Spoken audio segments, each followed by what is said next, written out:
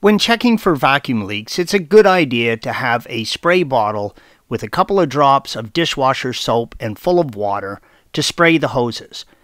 If you spray an area and bubbles form with the engine running, there's a good chance you've found your leak. Shown here are the upper crankcase breather hoses on your Cayenne. Pull the front engine cover off the top of the engine and inspect the hose between both valve covers, green arrow, as well as the hose connecting the air-oil separator to the intake manifold, yellow arrow. Also listen around the area of the air-oil separator, blue arrow, for any leaks. Also be sure to check the hoses, green arrow, on both sides leading from the air filter housing to the throttle body. These can develop cracks that can affect the fuel injection system.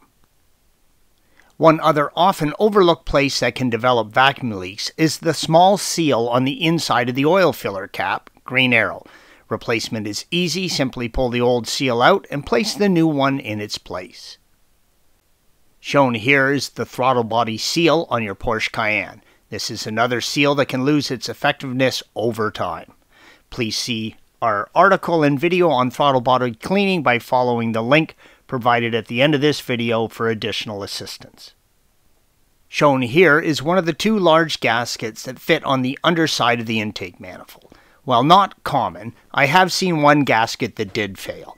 Again, please follow the link provided at the end of this video to see our article on intake manifold removal. Valve cover gaskets can also be a source of vacuum leak. Please follow the link provided at the end of this video to see our article and video on valve cover gasket replacement for more information.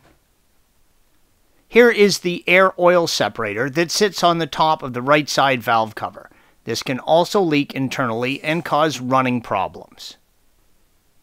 There is a gasket that sits inside the air-oil separator. As you can see, the one in our project vehicle had been leaking, green arrow, because of this crack just above the seal. To check yours, please follow the link provided at the end of this video to see our article and video on repairing your air-oil separator. Thanks for watching. Be sure to subscribe to our channel and check out another video in this series.